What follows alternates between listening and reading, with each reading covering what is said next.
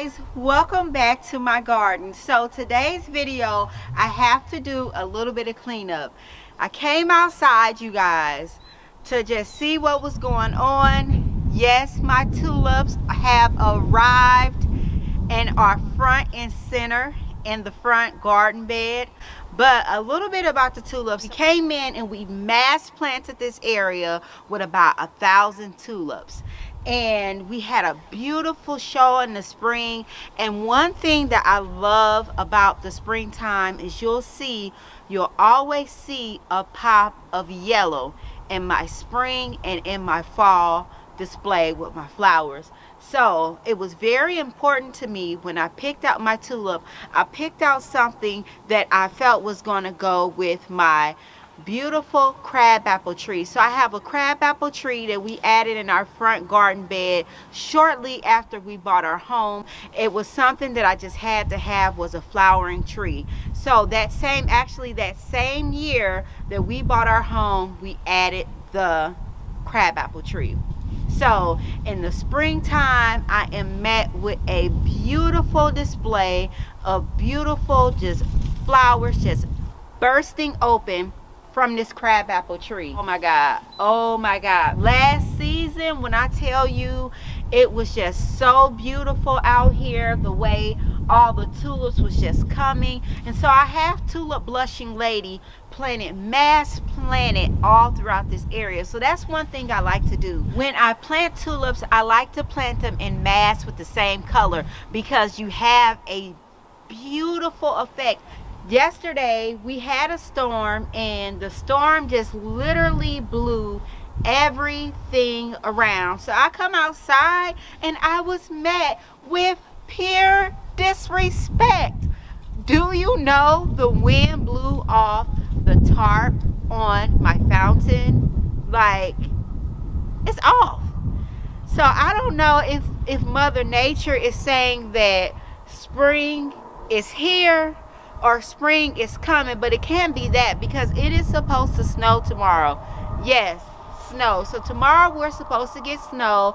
I'm a little bit bummed about that, but it is a part of the game, especially when you deal with the bipolar weather of the St. Louis region. What I'm gonna do today, cover the fountain back up because it's kind of windy and I don't want it to blow the camera over. And then I'm just gonna show you guys what's going on so far in the garden as far as tulips, because the tulips are popping out everywhere. Now that is disrespect to the fullest. One of the things I like to do with my fountains, I'm going to go ahead and cover her up.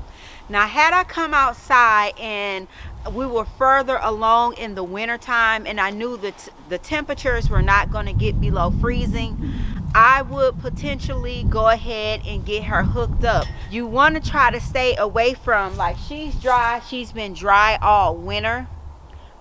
This is the first time that her tarp has been off.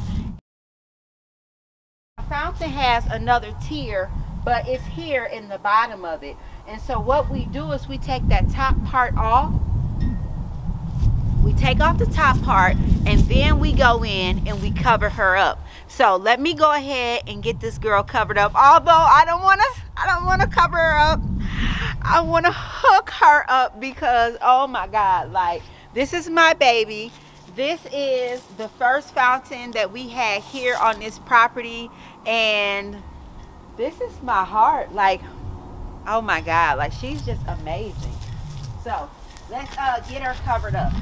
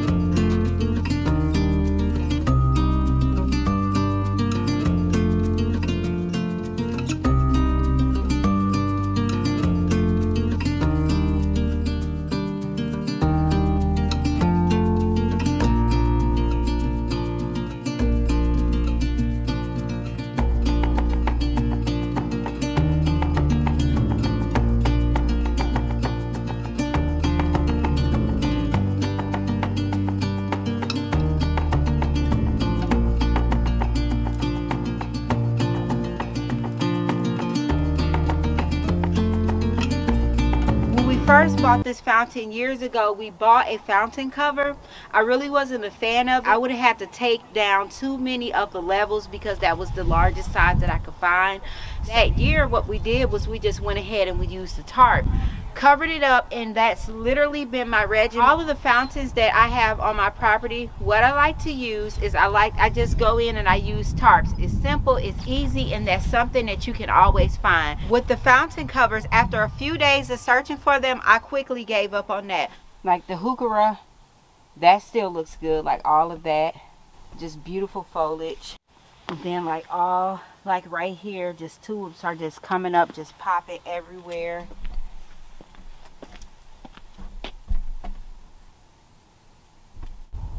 More tulips. You guys can see the tulips are everywhere. So I wanted to get out here and put fresh mulch down before the tulips started coming up, but I have to remove the old mulch. But that didn't happen because they're coming up so fast this year.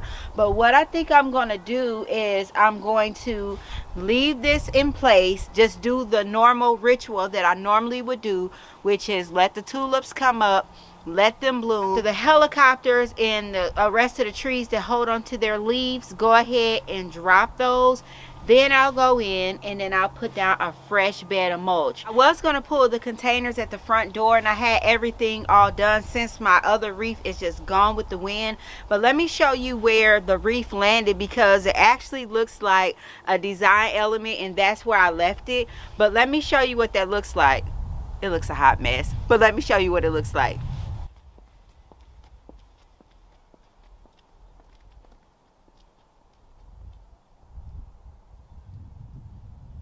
So here's the wreath. This is where the wreath fell down. I will be saving the pine cones from here, and of course my monogram W. That's why I wonder if I ride around, will I be able to find my other wreath that got blown away in the wind. And the containers, you can see where the containers are showing like that they've been out here all winter. I mean, but the foliage still looks good. It is starting to brown a little bit. You can see the brown in there. So technically I could just remove everything that reminds us of Christmas and turn these into a Valentine's Day situation with very minimal effort, like minimal effort, and it would be easy. And what I would do is I probably would keep the greens, or actually I'm not sure, let me see what time it is. If we have time for me to go ahead and do that, I'll switch these containers out, make my wreath for today, and let me get this up. So hold on.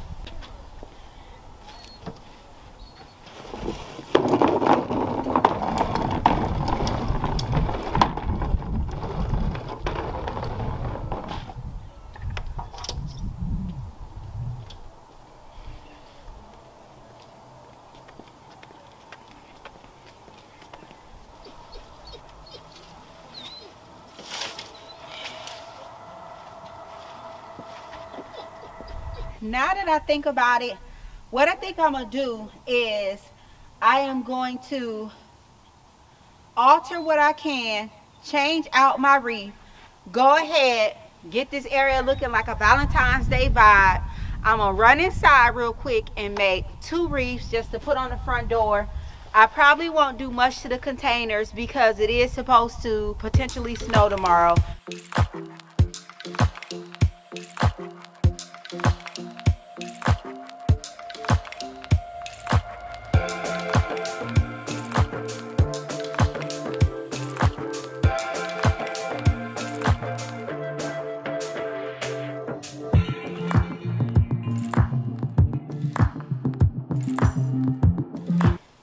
I'm going to pull the berries. I'm going to go ahead and pull those. The hydrangeas. Well, I'm going to pull the berries, the ones that, well, these kind of look frosted. So I might put these back in here. I'm going to pull the ones that's tattered and that look messed up. So like this one, I could probably just snip that off. And a few of the berries that look really bad. Like you see this one. So I am going to pull this one out. But I guess I could just cut this out of it because I'm not sure what all I have to just go ahead and doll this up and make this look more like Valentine's Day. Also, I'm gonna go ahead and cut back some of these perennials and stuff like that. And the wind has again blown my fountain. Now that is not disrespectful. That's what I'm saying. I don't know. I might just pull it all the way off, or probably just go get some rope and tie it back up. Like, this is crazy. But okay, what I'm dealt with, easy fix. Okay, so let's get going.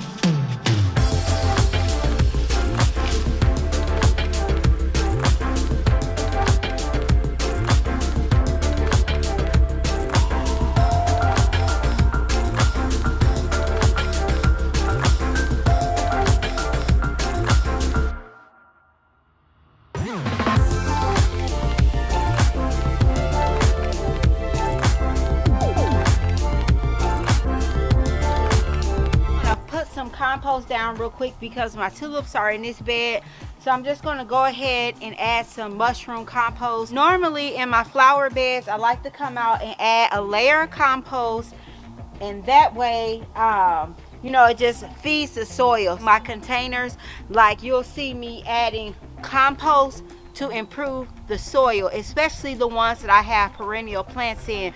Without fail, I come in and I add some compost throughout the season.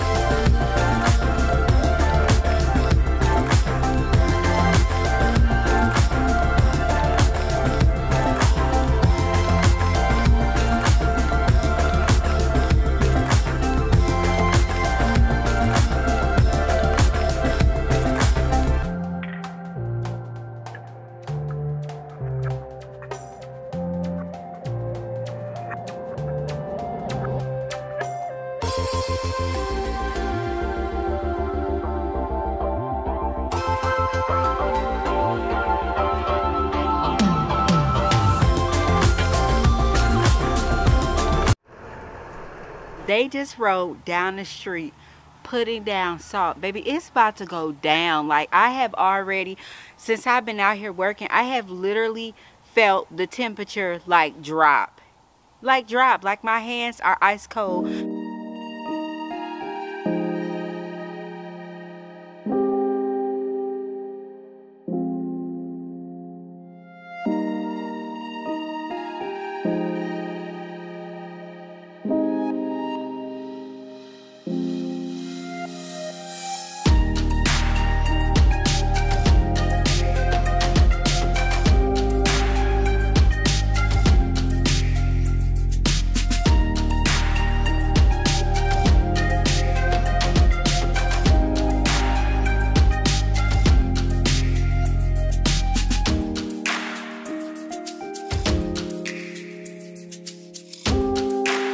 You guys, so I'm gonna go ahead and just throw a real quick wreath together. Nothing real fancy, just something so I can pull myself out of that holiday look that I have going on and just progress it along. For me, I feel like you can keep winter containers up until you plant your spring containers up. Perfectly 100% fine. Now, most people in February around Valentine's Day, they're still covered in inches of snow and their winter containers might be frozen in place. So I'm just going to go ahead and make a real quick grapevine wreath. Nothing fancy. I'm just going to go in and I'm going to also put up a flag out there as well go get my Valentine's Day flag out. I mean, if I'm doing it, I might as well do it. And then the next change that I make in those containers would be when I go in and add my early spring container. So I'm not going to take the chance with putting those early tough spring annuals through temperatures like that. Now, the difference between them being in the ground and in the container, in the ground they're rooted in. I'm going to have to just go ahead and just improvise.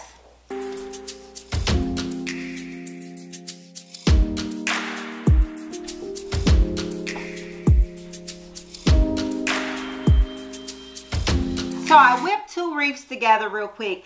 Nothing too, just some real simple wreaths. Go outside, hang those up. I'm going to go ahead, do the right thing, pull out and take Christmas down, and let us march on forward into early spring with our 12-degree weather.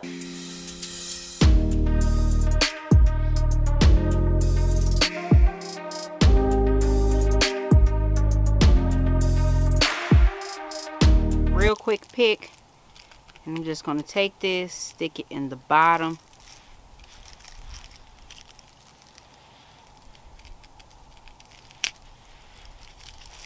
I'm going to stick it in the bottom, stick it up, and to help stabilize it a little bit more, I'm going to go in and then I'm going to take the scissors and I'm going to nip this part off. All right.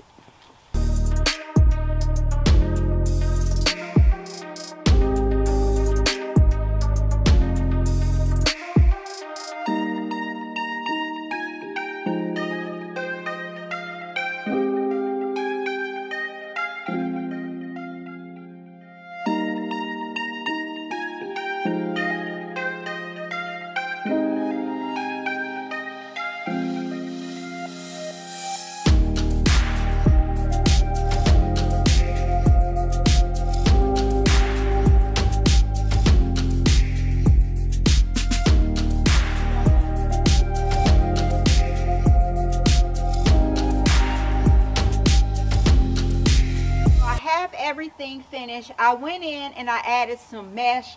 I pulled out all of the hydrangeas, the magnolia stems that I had in there. I left the birch wood, I left the red twig dogwood, and then I left the floral greens. I also went in and added some mesh. Then I made some heart picks. These were just easy. The little hearts just cost 98 cents in the Valentine's Day section at Walmart. Just something simple, how I took my decor that I added in late fall, pushed that over through winter, and then now I'm going to use that for my late winter till I go ahead and plant up my early spring containers for my front door. And then with the wreaths, I just took a grapevine wreath, I took some burlap, and then I went ahead and added a bow with the polka dot in red. And then this also, these colors also echo from the wreath, and then you have them also down here. I also went in and I pulled out my bow, and I didn't embellish the front of my containers to switch it up.